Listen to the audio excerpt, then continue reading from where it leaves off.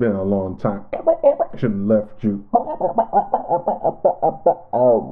What's going on, everyone? My name is MG the Future. Thank you for joining me on this lovely Monday on my YouTube channel. Today I will be talking a little bit about Instachords, a little bit about Scalar, and I'll be using EzKeys together. This particular video is a request. I did quite a few different kinds of videos about these different tools in different contexts, but I was looking at the language on the comments for the Instachord video. Since this particular video has been very lit for me, a lot of the comments and feedback have kind of been from people who really want to get the most out of it, and they found me because they got it, so they expect and or would appreciate more, and I'm more than willing to do so because it is an interesting plugin and I find it a lot of fun. To help me sort through all this, I kind of word clouded it, kind of see what was coming on, or to see what was going on, and it looks like a mixed bag of things. There's a lot of needs. It's a guitar plugin. Time tools. It's the weak I'm going to ignore because I know what that's from, and now and hosts I'm get rid of. People are saying open and just make music. Think great, a preferences button, whatever that is. Maybe we need to explore preferences, which probably the presets, right? And then play chords. Really learn better, or better learning, or learn the instrument, learn or know artists. So basically, a lot of the language is coming from people in MIDI production. It's a lot of people learning and wanting to know more and want to be more creative and want to produce more art. So with that, I'm going to conduct this tutorial in that way. So nothing serious. So first things first, we got Scalar. I did the Scalar update. I made a comment on my Twitter account saying, yo, I'm bugging out. I can't find my Twitter scales. my Scalar scales, because all of this was missing when I did the update. So now I got all those scales. And what's that cool is for is not just for you to pick it and find out what chord progression is going.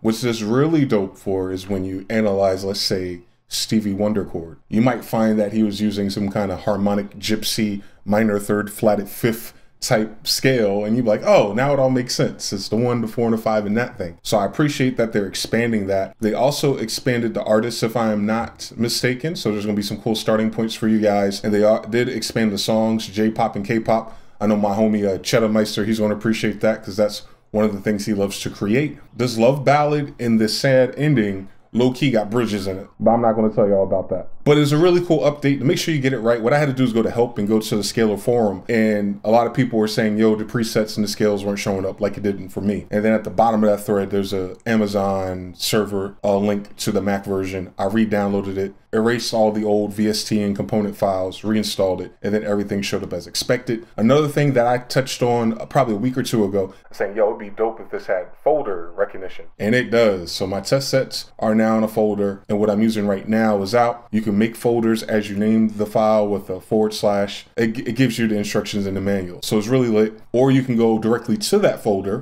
by open folder and reorganize everything there so everything's clean. It detects when you move things around. I love it. It's better to organize. So basically how I would use Scalar in that context is a person like me. I buy a lot of kits, so a lot of times there's MIDI loops included if you find the good ones. So I analyze those, save them in Scalar. If I'm working with Ableton or Melodyne to convert audio to MIDI, like little 2 4-bar loops, I'll convert it, analyze it with this, create the chord progression out of whole chords, save it. And then when I go further on in this process and procedure, you'll notice I'm using EzKeys a lot. So it's cool to be able to start with Scalar, pick something that we like. In this example, I'm probably gonna do jazz, pick a random jazz thing, or if it was something I had, something from here, and put some chords together. So that's how I work with it. If it analyzes this up top, I drag what I want to the bottom, and then you can save as chord set. Then in my workflow that I'm working on, I'll drag that into MIDI, EzKeys. Salute to everybody on my last video who's like, yo, change your preferences so both plugins to stay open. I noticed that now that they're both open, the drag and drop works flawlessly. I don't have any problems with this particular step in my workflow. Next thing I need to do, they did give us more banks, which is lit, because now we could write B sections and bridges all in one instance, contrasted to the past where I'd make another track for another scalar for the bridge, going back and forth. It's not always fun. It's easier just to go from page 1 to page 2 within the same interface. You can also adjust random velocity so it sounds better when you drag and drop. However, for me, EzKeys already does that as soon as you import it. And then also there's a length adjustment and a playback adjustment that you could do, which is very useful. But I don't need to dive into it that deep for now, because this is more about Instachords. So before I get into Instachords, let me get a nice piano progression going. What I want to do is spread these or double them up because in the default state, I think they're only like 1 beat long each. And for this last one, I got to do it twice. And then what I got to do is bring them together, loop it up. This is my procedure. I'm going to use browser MIDI. And I've talked about this in my EzKeys review. If you haven't seen it, check it out. And I'm going to use something for jazz, maybe, or maybe something from the 70s, something chorus, hooky.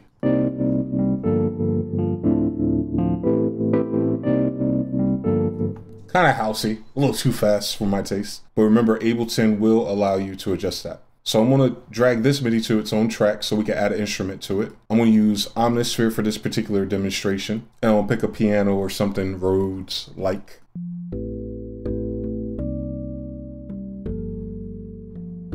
Perfect. Let me go ahead and name these tracks real quick. All right, and now the tricky part is we want to accompany that with Instachord. And this is what everyone's been wanting to learn, they want to do, they want to create their own art. A lot of people still have questions about it. I definitely understand it doesn't take automatically. So the most important thing for me for EzKeys having a Kai Mini, which is 2 octaves, is to have my chords and my performance next to each other. So in octave 1, I have the chord selector. Octave 2, I have the strums and or the single note action. And you can tell what that is at the bottom here. So chords B and picks A, etc. So you'll notice at the bottom of each column, this one right here is on C4. So I make sure I adjust the octave on the Kai Mini to C4, so that first C starts triggering the, and you'll see it at the bottom lighting up green. To help me better internalize it, what I'm not using, I move out the way. I'm not going to be using all of these chords because my progression only has 4, so I only need 4 slots in chords B, which map here. And then I'm going to do strums first because I'm going to add a guitar part to those chords. So this one on the far end, I can move out the way as well. This way, all I have to focus on is the dead center. Now, these are the different strums. That's in my 2nd octave range. And these are the chord selectors. So I go back and forth with one hand or 1 octave split and play whatever I want if I want to do it live. Me personally, I use overdubbing. It's just cleaner for me. And I'm going to explain all that as I do it. First thing we need to do though is get the chords. And this is the thing that Instachord may not necessarily communicate when you look at it or if you're just using it for the first time. It does have presets which show up in the download itself. You have to pick a folder for them so you can always reference them, make them a favorite or something. But it doesn't assume a music theory for you. You choose the theory, you choose the chord progression. So for me, I went from scalar, analyzed or loaded something, give it some articulation with EzKeys or flipped it even because I can flip it still. And then I come here and I go, all right, well, I got a C minor, a G minor, a D minor, A minor. That's all I got to worry about. I got a C minor 9. So on this list, I'm looking for minor 9s. Boom. I got a G minor 9. This maps to my C key now when I select that track again. So this will be a black key, the 2nd one. So I'm going to skip it. I'm going to go to D next, which is this one. So that's going to be the G minor 9. And I'm doing this in order of my progression. So I don't have to worry about jumping around. That's a black key. The next one's a white key, which is E. That's going to be a D minor 9. And then the last one is A minor 9. The next one is a white key as well. F, so A, minor 9. So this whole progression is a minor 9 progression. And this sounds smooth, boy. Minor, minor, minor, minor. All minor 9s within this jazz progression. And I just use the white keys to walk through them right across here on my Kai Mini. You're not supposed to hear nothing. You're supposed to play it and then strum it up top. But in order to do that, we have to route it to a sound. And that was my second biggest question. What about this program? What about that program? I did do another tutorial called MIDI Tools Explained where I go in depth on how to set that up. I want to run through it again here for Instachord. And Blue Cats does work properly. You have to, if you remember my last video, I was saying how you had to do key ranges. You don't. When you do the MIDI input for your target instrument, just take a host, listening to host off. Those who know what I'm talking about. So Blue Cats works perfect for Akai Machine FL Studio Reason users. It's perfect. There's no funny business except for the fact if you're a Reason user, you can't get the MIDI, the true MIDI, the new chords that it creates out of it. You have to use Blue Cats to host Instachord in the instrument and keep it as audio or record it as audio. You can't get MIDI out of it, at least not yet in those particular programs. So this MIDI is going to be Omnisphere as well, but it's going to get its notes from Instachord. I should go ahead and name that right away. So MIDI from Instachord monitor, because we want to listen to this. Now I got to assign Omnisphere to it and pick a jazzy kind of guitar sound so it makes sense in the context of this beat and progression. I'm going to go back into Instachords real quick so you can see what it looks like. Remember, my Kai Mini has 2 octaves, so I have 2 Cs. So my first C is going to be a minor ninth or C minor ninth, no relation to the key I'm pressing. And that's a strum for it. D is another chord, strum for it. E is another chord, strum for it. F's another chord, strum for it. So they want you to play back and forth. The easiest way to conduct that though is instead of doing two hands, I just record where the chord should go first as a single track that you don't hear. I'm just recording C, D, E, F to correspond to where these chords should go. And I'm using my piano here as the template for that. Each time this chord changes, that's where I should change the note on Instachord as well.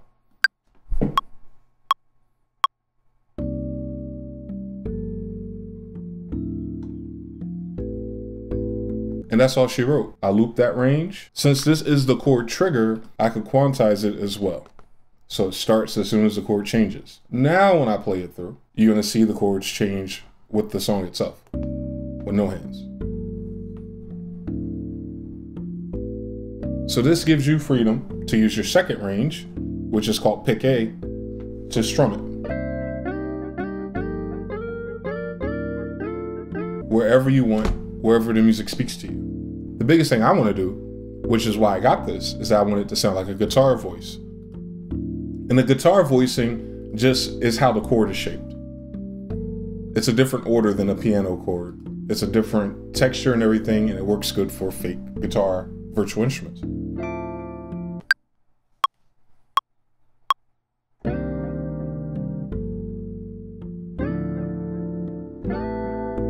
And that's it. So when you look at the MIDI, it's triggering the chords or the strums, but it's not the actual note or anything. So it's just a control. So I'm gonna call these strums, and this data is only triggering Omnisphere, so there's no clip there. So when you arrange this, you're gonna arrange the strums. Now the top strums, which is what created the performance of guitar, I don't have to quantize. They'll fall in line with however you feel it. That's very important. You don't wanna quantize the strums, although you do wanna quantize the chord start times. So that's that. Now, the next thing that most people ask is like, all right, we got that. What about all that funny God mode business? So let me rename this real quick. I'll call this Guitar IC, just so it's easy to keep track of. Now I'm going to do God mode. God mode is simply short term for allowing you to create accompanying parts to your chord progression without you having to think about it. Meaning, I can create a bass line to this chord progression because the Instachord note feature allows me just to hit a single note and play a whole bass line out. It's really smooth. Or melody, counter melody. Some people don't like playing their notes within the chords, so you might have to take those training wheels off if you want more complicated parts. But at the same time, you can make some great music if you kept everything diatonic and not worrying about passing notes. It's completely up to you. Ask the homie Little John. So let's duplicate this, and instead of calling it Guitar IC, I'm gonna call it a Bass IC. I should recolor it as well, right? I'll make it a different color. I'll make that green. I'll make the actual guitar black, so it goes with Guitar IC. I'm gonna take strums off. Actually, yeah, I'm gonna take strums off because I'm gonna do a new bass line. No, I'm tripping. I'm gonna keep the strums at the bottom. I'm sorry, the chord triggers at the bottom. I'll reuse the same clip because we're following the bass of the same chords. But for this one, I'm gonna call it bass line. And this way, the setup is real simple because I duplicate it. I only set it up once. Now, what I gotta do is duplicate Omnisphere, make this one green. I'm gonna call this bass. And then from this drop-down menu, make sure I do MIDI from Bass IC. So guitar talks to guitar, bass talks to bass. That's why I have this weird color scheme. Now I can record or overdub on this and do my bass line. But first, in Omnisphere itself, let's get a bass patch. Boomer square res. It's really loud and obnoxious. Doesn't even fit the flow of this jazz thing, but it's a bass, and you're gonna hear it through your speakers. Let me save this project real quick. Everything's well. Now, all I gotta worry about is my bass Instachord IC. And instead of playing these strums on a bass line, let's get them up out of here. Now I wanna focus on these single notes, which I call God mode. Now I don't even adjust my EzKeys Mini. Now Pix B is on the second octave. And those notes just represent every note that shows up in the shape of this chord. So I could keep it on guitar, or I could switch it to basic. In my case, I'm gonna switch it to basic, you know, whatever. The root note's still gonna be the root note. And I wanna change this octave again. So now, when this song plays, I can hit just the C note, which is Pix B, and it's gonna hit the bass note. And as it plays, the bass will change.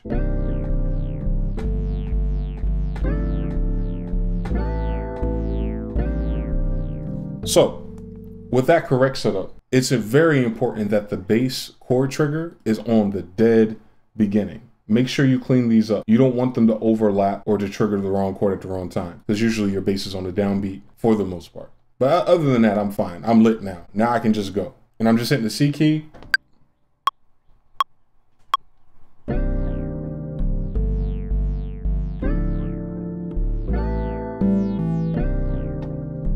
something real simple.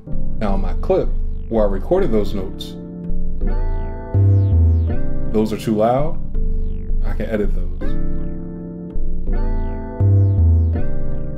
So on IC, bass is here, but note 1 is also there. So what I might have to do is, since this is so low, I might need to use note 1 instead, which is the root of the actual chord as well. Bass is just lower. So to pull that off, what I'm probably going to have to do is move this whole range up a key, if I'm not mistaken. And just like that, you add water. We could do some breaks or some drums, whatever you want to do.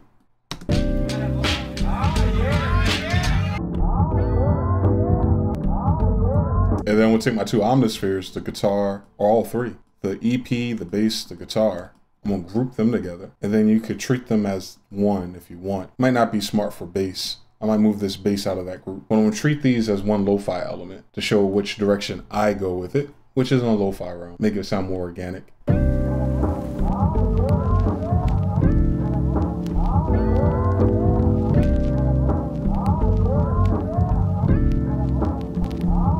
My break is throwing the pitch off.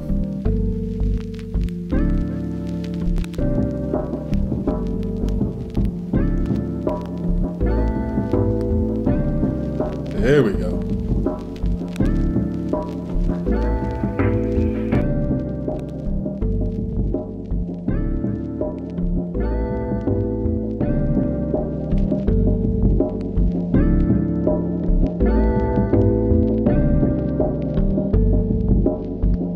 And that's it.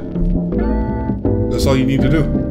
Of course, you can program real drums and do it for real. But as far as the vibe, finding what you need as far as a chord progression, playing your own guitar part, bass line to follow with one single note press, God mode. You can do your melody that way too. Duplicate it again and make a melody track. Play the higher range. It's completely up to you. The only thing I'm not feeling about this guitar, again, it's too high. So let me fix that by dropping MIDI down before.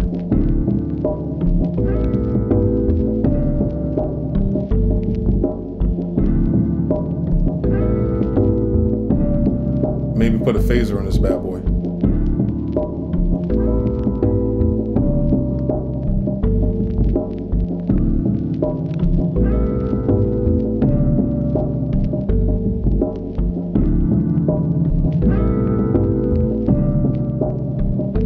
That's all she wrote.